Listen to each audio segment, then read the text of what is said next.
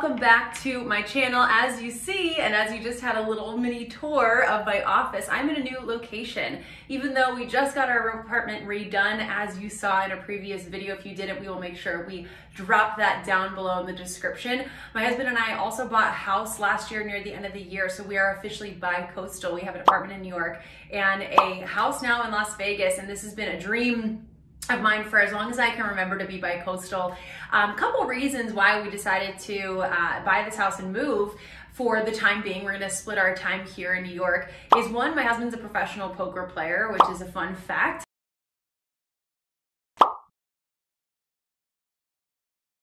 Two, my dad lives here, and as he gets older, we just want to be around and help him as much as we can, especially because of COVID, he's been just so alone.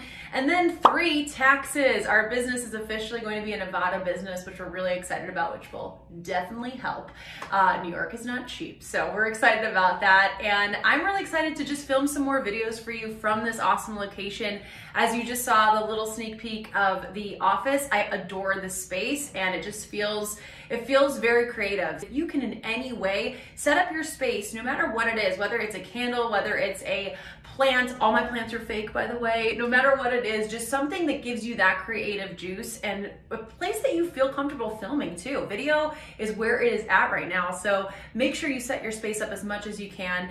This was pretty minimal, and we had a really great friend help us, and I'll drop her details below and definitely link to another longer video that will be a little house tour when we get that set up. But she did an incredible job and really helped us out. But it was pretty simple in the office, nothing too involved, but enough that I just feel really excited. So in this video, we're gonna talk a little bit about something that I'm gonna share with you out on the patio. So today we are talking all about developing your unique coaching method. This is something I cannot wait to share with you over the next few videos and really throughout this year. So what is your unique coaching method? I'm going to share that with you, as well as why you should even care about it, and then give you a little sneak peek of the 4 types of coaches that you might fall under when you approach your unique coaching method. So first, what is the unique coaching method?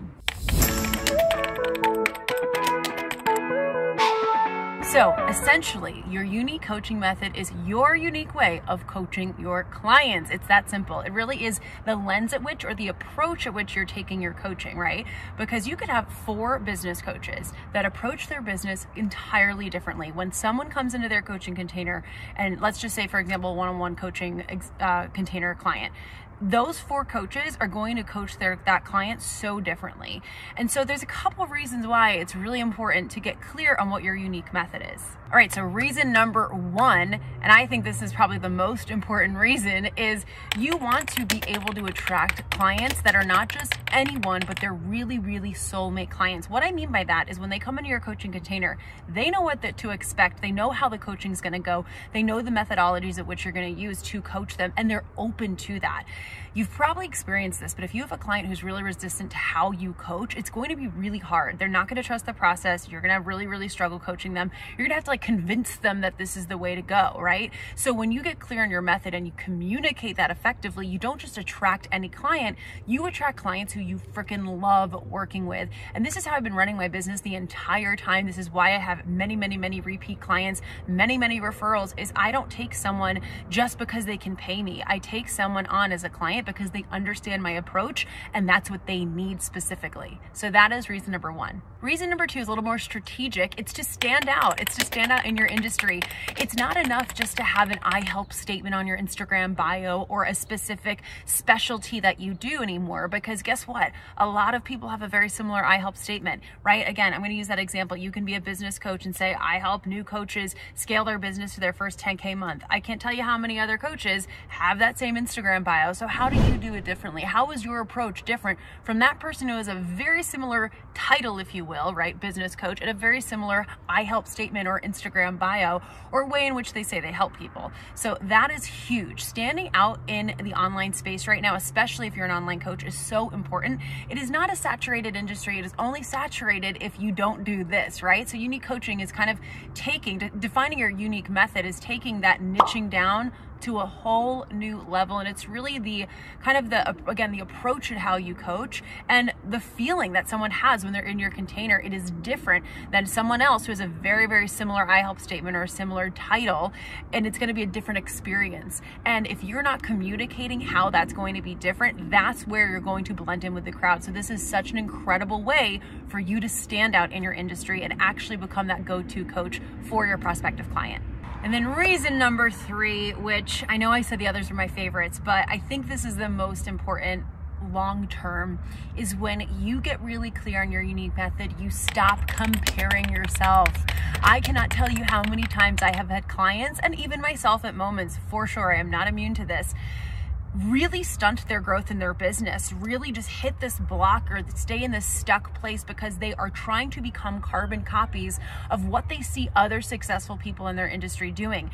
And if you try to do exactly what someone else does in your industry, guess what? It's not going to be exactly the same turnout because you're different, and that's what makes you unique, and that's what makes you special, and that's what makes you sellable. It's also your unique selling point, not just your unique coaching method. And so when you get so confident in how you're different and you own that and you really kind of reframe that difference from being a bad thing to a great thing, then you stop comparing, because guess what? There's no competition. There is zero competition when you are really strong in your unique method, because no one is like you. And I can't stress this enough. This is something that's really stops so many people from having the success they want in their business, is they spend a lot of time watching what everyone else is doing and trying to become carbon copies. When you get clear on your unique method, you will not be doing that. You will not be a carbon copy. You will create content that really speaks to that ideal client, and that speaks to them in a way that makes them go, wow, I've never seen it done like that. That person's top of mind, and you're going to be top of mind when they are ready to invest in whatever kind of transformation you help people with. Preview. So over the next few videos, I'm gonna really be diving into this so you can get clear on what your unique method is and how you can start communicating that effectively. When you get clear on this, not only does this really help you stand out in your industry, it also depicts your product suite, AKA what you offer to people, your customer journey, because again, how you're gonna approach your coaching is gonna be very different than someone else, which means your product suite needs to be different than other people. It's also gonna affect your launch plan because of your product suite. It's also gonna affect your content plan. And that is something I'm really excited to dive in with you about, because I absolutely love helping people, including myself, create content that really stands out, that's unique, that entertains and doesn't just inform. And the first step to really getting clear on what your unique method is, I have a 3-part framework I'm going to be sharing with you over, again, the next many videos. But the first step is figuring out which of the 4 types of coaches that you identify as. And again, this is not what you label yourself as a coach. For example, fitness, business, health, wellness, life, relationship, dating, you name it. There's so many different types of coaches. It's not how you help people. It's the approach at which you take it. So example, there are 4 different types of coaches I'm going to share with you in the coming slides right here, or slides, whatever it is on YouTube. I'm still getting the hang of this. There's 4 different types: strategic, mindset, spiritual, and then aspirational, which I also refer to as lifestyle or influencer type coach. That doesn't mean that you are a lifestyle coach or a mindset coach or a strategy coach. You could be a life coach who has a very strategic approach. You could be a business coach who has a very spiritual approach. So I'm gonna share a little quick clip of what is an example of each type of coach with a little voiceover for you. And we're gonna really dive into each one over the next few videos so you can decide, which one do I think I fall under? And am I really communicating that?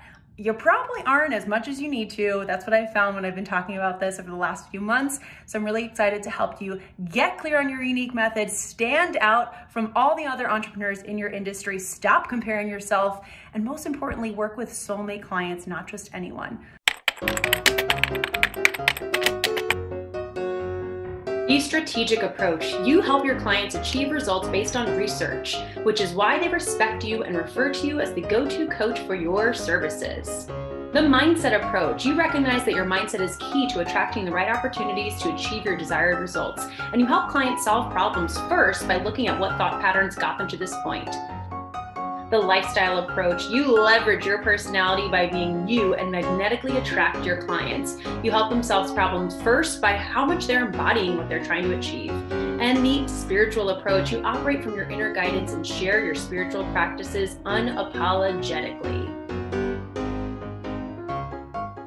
So you just got a little sneak peek into the 4 types of coaches that encompass the unique coaching method, which is the first step in the first part of the framework that I teach to develop your unique coaching method. This is something I'm going to take you along for the ride with, and we actually are releasing a quiz in a few weeks that's going to help you determine which type of coach you fall under. Again, this is more how you approach your business. This is not how you identify yourself as an online entrepreneur. You could be a business coach with a mindset perspective, a business coach with a spiritual perspective, a business coach with an influencer perspective or lifestyle aspirational perspective. It's the lens at which you are looking at your coaching and how you actually coach your clients when they are in your coaching container. So I'm really excited to help you start to get more clear on this. Stay tuned for our awesome quiz that's about to happen. And I hope you enjoyed my little rendition of the 4 different types of coaches. I'd love to know, what are the top 2 types you feel you fall under? We all probably identify with all 4 at some point in our business and in our clients, and depending who we're coaching.